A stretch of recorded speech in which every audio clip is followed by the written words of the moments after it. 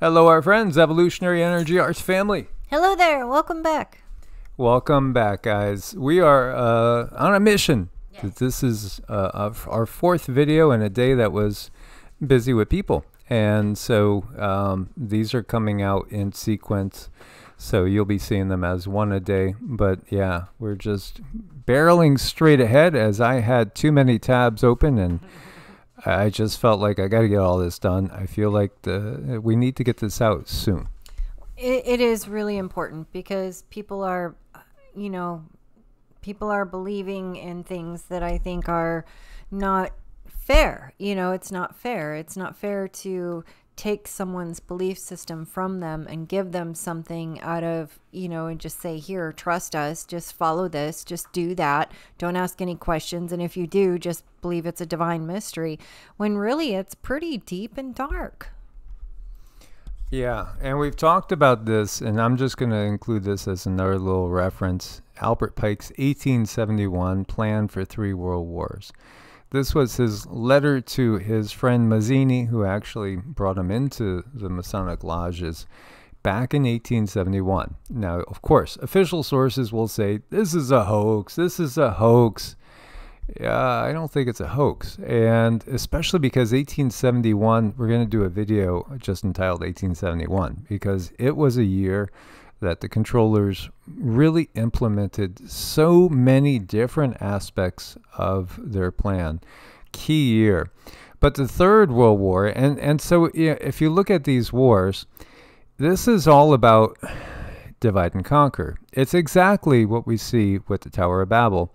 Come, let us go down there. Humanity is united, working as one. We cannot have this. We must scatter them, divide them into tribes, and then pit them so that they fight each other. They won't even notice that we are doing all this from the shadows.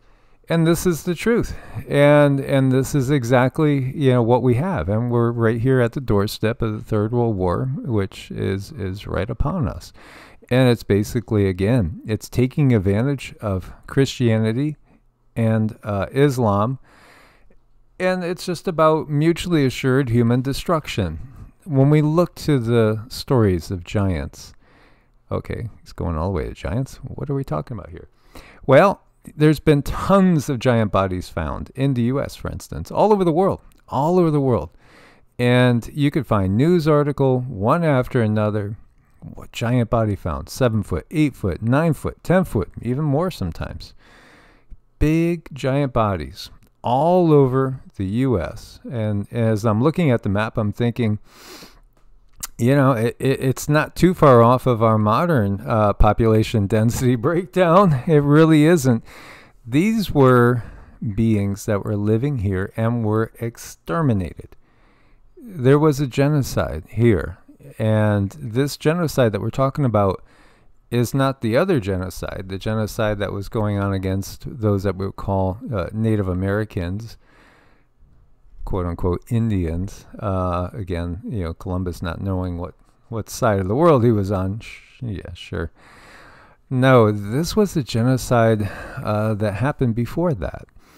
And so these beings were living maybe where you are today, and they're gone, virtually gone. Some of their DNA might be in some of us, and there could still be some hidden out there in little pockets. There was a genocide that happened here. They were wiped out. The system wiped them out.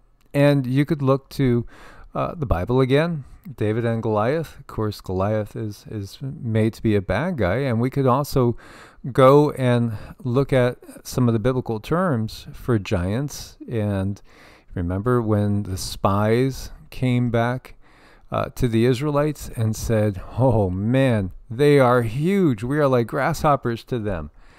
And many people will say, well, that gave the excuse to go ahead and wipe out this race of giants because they were obviously children of the fallen angels. And so, they must be wiped out. God wiped them out with a flood, or tried to wipe them out with a flood, right? Yeah, to wipe out all the giants.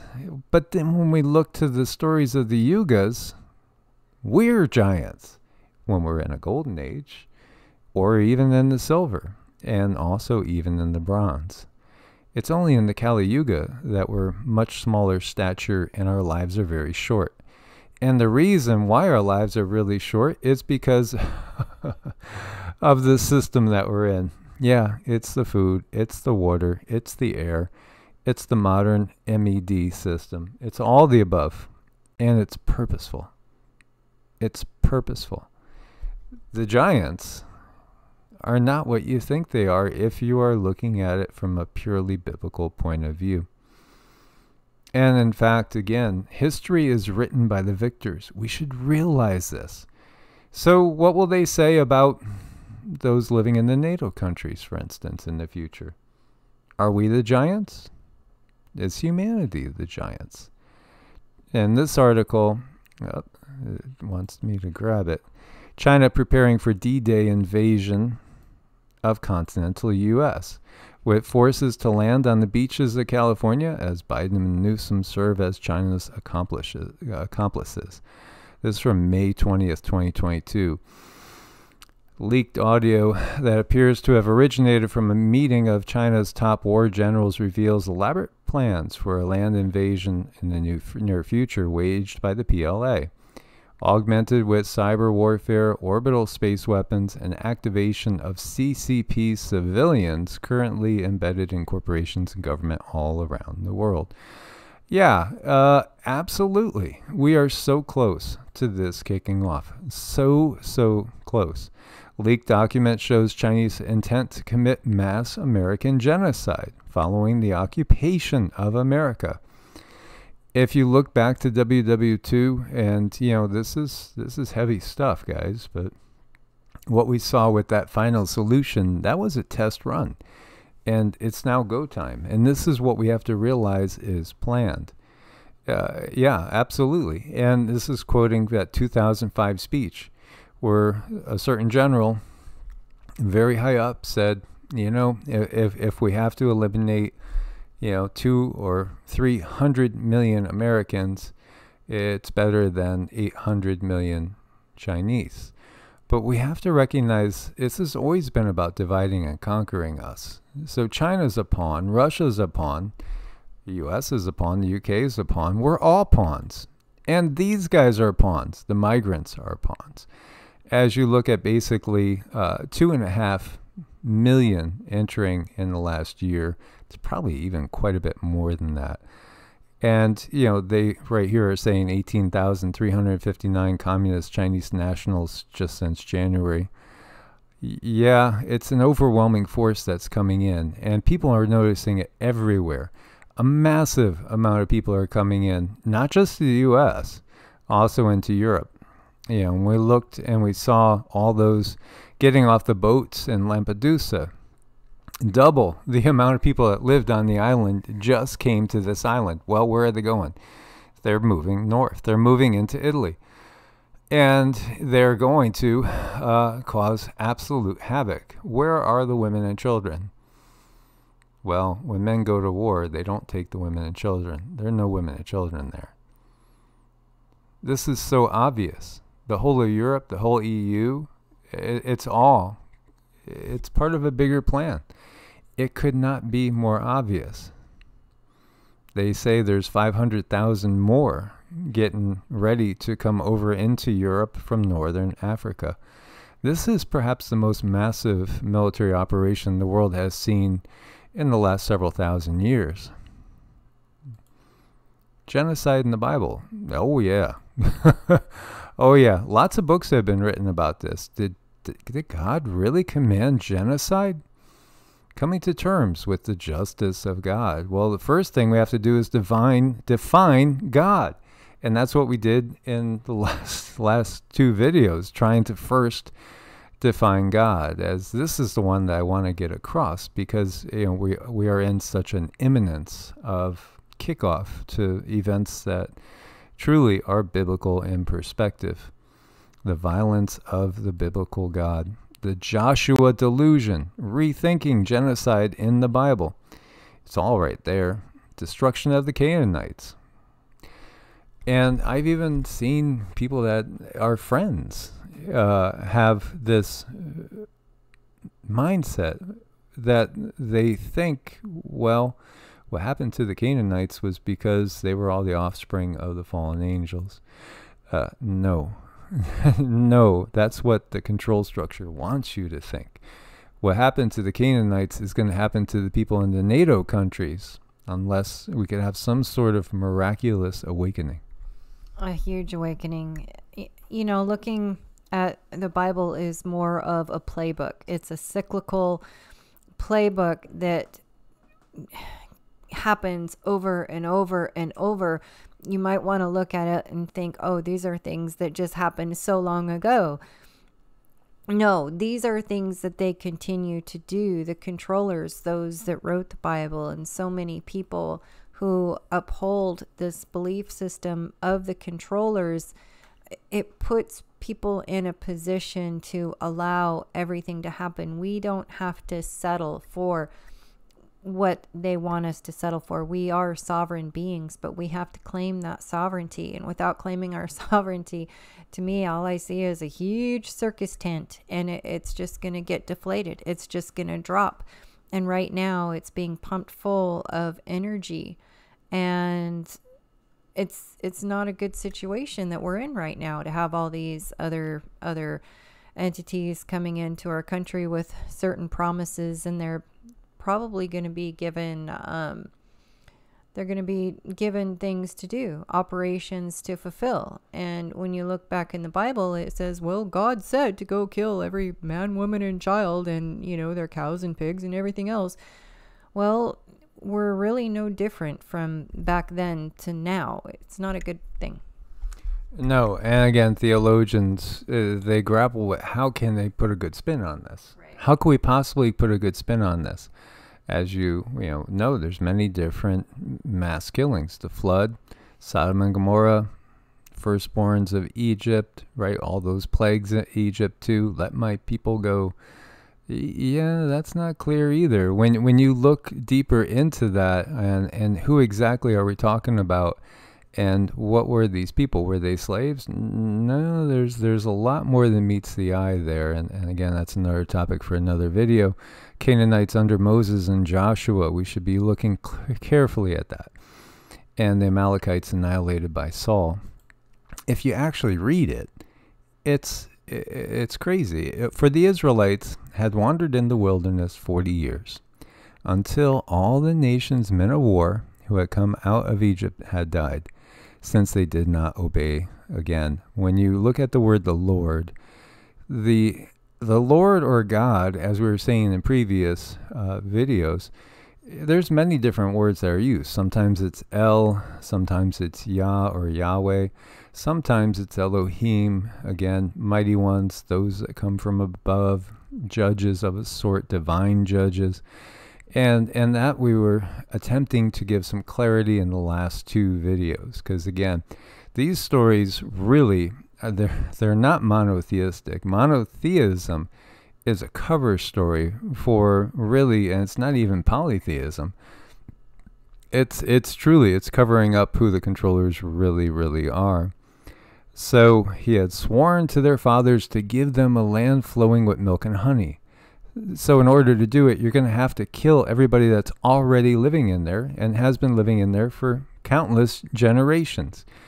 And it's fascinating too, because I've seen DNA articles on DNA of the ancient Canaanites, and they're not, it doesn't show that necessarily they have any even unusual giant DNA or anything that's quote unquote maybe more Neanderthal or Denisovan or something mysterious. No, they appear to be the same people that were there even today. Well, the ones we would call Palestinians. They were just basically pushed off their land. Well, more than pushed off.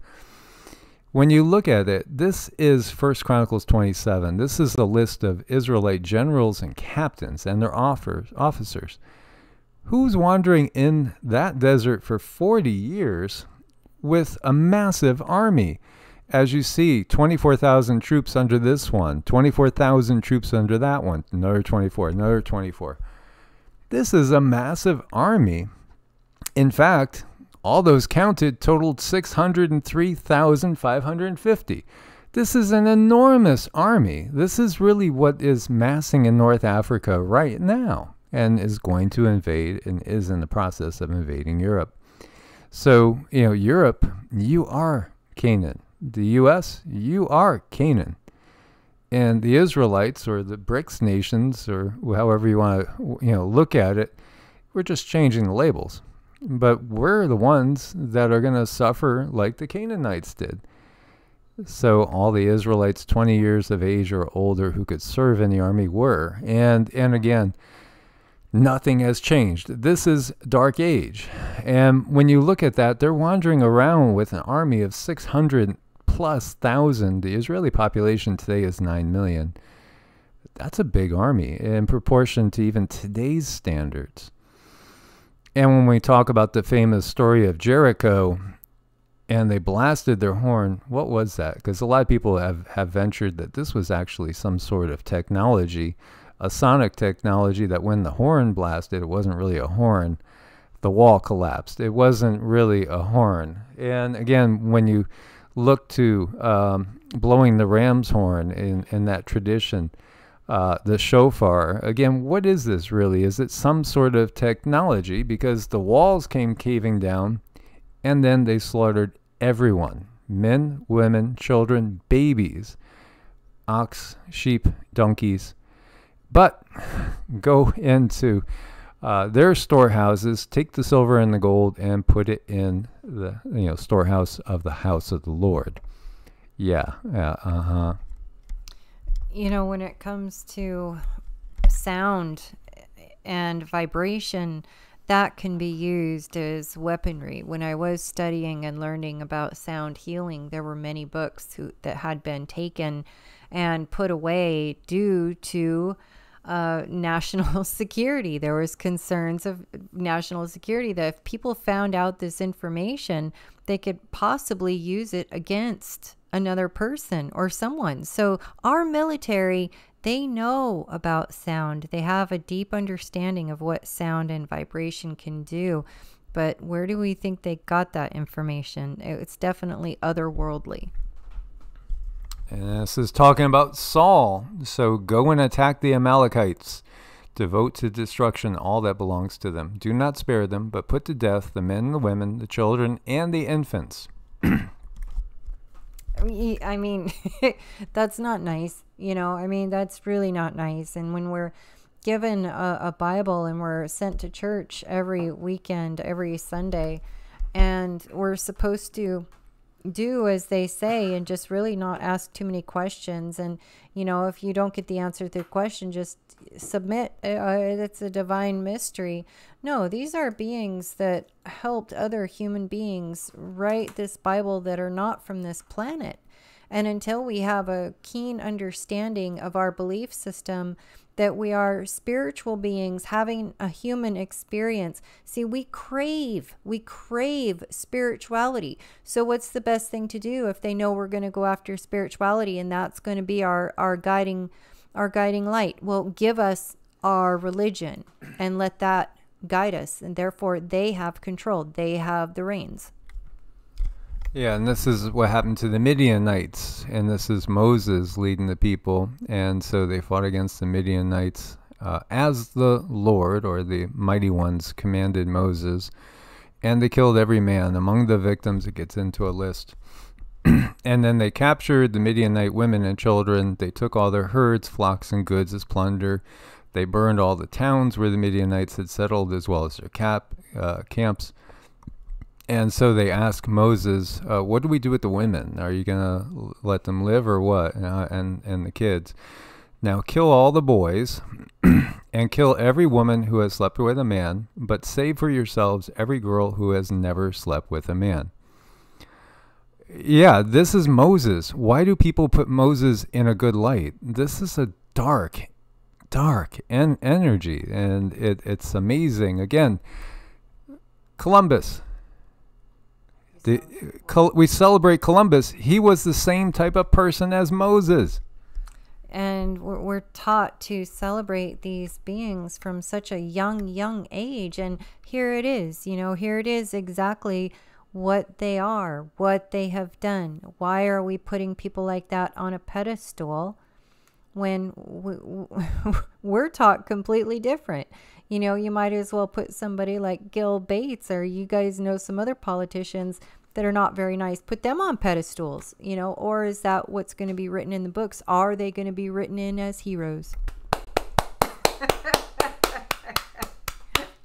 Yes, that's exactly right.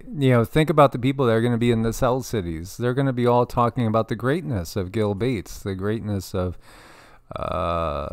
Klaus, et cetera, Soros. You keep naming it, and, they're all part of it. And so you can see these 10 Bible verses about genocide. Deuteronomy 20:17, you shall utterly destroy them, the Hittite and the Amorite, the Canaanite and the Perizzite, the Hivite and the Jebusite. The Lord your God has commanded you.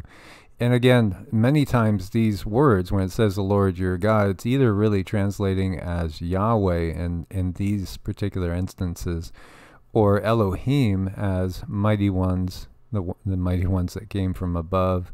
Again, the ruling, or the sons of the gods. There's different interpretations that have been used for that, but again, they just put the Lord your God. But that's not really what we're hearing here. All the girls who have not known man intimately, keep for yourselves. This is slavery of the worst kind. Can't we see the analogy here, what's going on in the world today? It's so clear. Go and straight Amalek and utterly destroy all he has. Do not spare him, and put to death both man and woman, child and infant, etc., etc. Samaria will be held guilty, for she has rebelled against Klaus Schwab. No, I mean her God, yes. They will fall by the swords. Their little ones will be dashed in pieces, and their pregnant women will be ripped open. This is the Bible? Yes, this is the Bible. People don't know what's in the Bible. It's basically the history of the system. This is the control system. Now, you'll get blessings, and you will rule over many nations. This is what they entice people with. Absolutely. Destroy everything in the city, both man and woman, young and old, edge of the sword. This is the system. And it really is a genocide. It's all about dividing people, and it's all about labeling people, discrimination, dehumanization, and then the governments will have special groups to fight certain things: polarization, preparation, persecution, and finally extermination, and then plausible deniability. We didn't know what we were doing. We look to Thanksgiving, special time to remember all the things we have and forget about the genocide that was committed to get it. And some people can't face this fact. This is the reality. And it's coming to roost. It's a death doctrine. Certainly, the Bible is certainly not pro-life when you look at it from this point of view. And it's going to happen now to those that profess a belief in the fundamentalist point of view of Christianity, and those that profess a belief in other systems, and those that profess no beliefs indiscriminately in certain places, as was the case in Canaan. There's a lot of darkness there, and we do talk about people finding their sovereignty, and I just don't see people finding their sovereignty through the Bible, although it can be a path to sovereignty once you read it, and once you understand it, and once you realize the information is a lot of just re-chewed up cabbage, then you can move about and find your spiritual presence within yourself. And again, will we be branded as fallen angels? By the history books? Well, they were just fallen angels, so they got what was coming to them. Again, history repeats itself, especially if we do not wake up. So please share and wake up as many as possible, for absolutely time is short. Thank you guys for being part of this family and understanding how important this is for people to understand. It's all about divide and conquer. Source bless and namaste. Namaste.